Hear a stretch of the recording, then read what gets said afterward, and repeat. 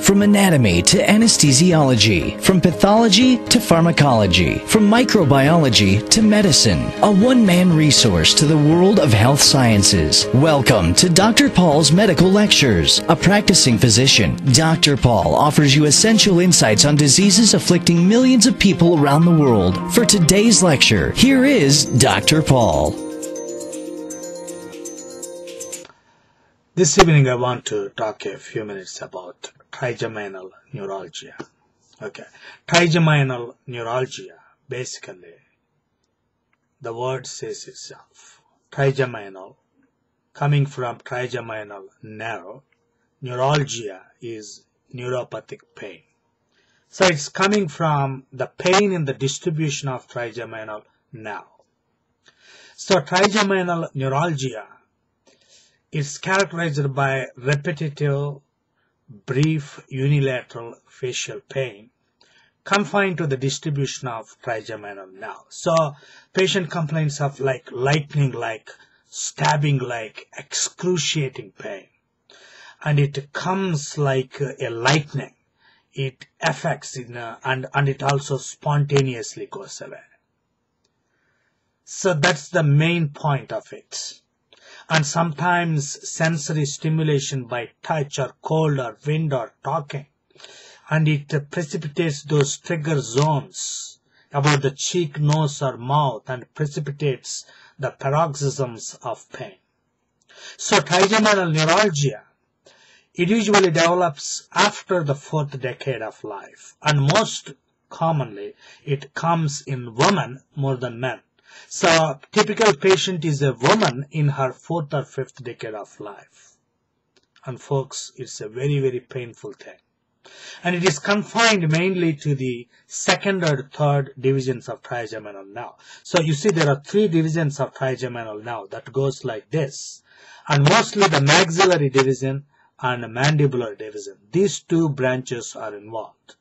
And the one with the ophthalmic branch that goes to the forehead is in less than 5% of cases. Okay, so maxillary, mandibular, these 2 things are the most commonly affects. Now the treatment is, if the patient comes in an acute attack, you can treat with IV phenytoin. But the standard thing, folks, the standard treatment is carbamazepine. You begin with 100 milligrams orally twice daily. Increase the dose by 100 mg every other day until the patient is pain-free. Okay, so that's the main thing. You can also use baclofen. It is also beneficial, and it has synergistic effects when used with carbamazepine or phenytoin. The other medication is lamotrigine, that is Lamictal. It is also shown to be useful in the treatment of trigeminal neuralgia. Okay, and you can start Lamictal at a dose of 25 milligrams and with an increase of 25 mg every week until the pain is relieved.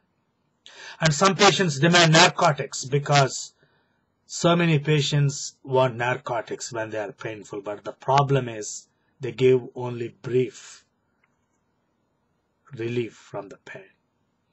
So go from phenytoin, then carbamazepine, baclofen, Lamictal. These are the 4 important medications in the treatment of trigeminal neuralgia.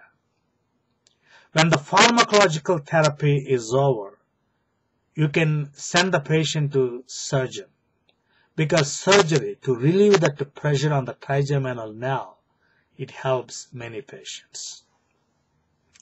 So that's about trigeminal neuralgia. Very, very, very, very important for examinations. It comes as repetitive, unilateral, lightning-like, stabbing-like pain that lasts a few minutes with a spontaneous abatement. Sometimes there will be intervals of minutes or hours or weeks between the attacks, but they don't go away by themselves. You have to treat them. And most commonly, maxillary and mandibular nerves are affected. And diagnostic tests, you don't do diagnostic tests. by history, you should be able to figure it out. And the other diagnostic clue is if you give carbamazepine to these patients, they develop remission. They get relief from the pain. So that itself is the diagnostic clue. And when you do this treatment-wise, if a patient comes in acute attack, you give them phenytoin. And the standard treatment is carbamazepine. You can also use baclofen or lamictal. All these medications have been shown to be effective. And if they don't help, surgical treatment. That's about trigeminal neuralgia and Thanks for listening. For more medical videos, please visit us at www.drpaul.org and take time to browse through hundreds of health videos we regularly post on our site. If you are preparing for USMLE, PLAB, and other medical exams, make sure you visit our website to browse through our videos explaining the essential points you need to know before taking these examinations. For more information, visit us at www.drpaul.org. Thank you, and may God richly bless you. Are you preparing for USMLE? Please do not waste thousands of dollars on training courses. Get the books written by Dr. Paul with the student-to-student tips and memory aids. The success will be yours, and you will soon realize your dream of becoming a physician in the United States. If you are preparing for Step 2 clinical skills, study USMLE Smasher, a guide helping thousands of medical students to pass this examination. For more information, visit us at www.drpaul.org.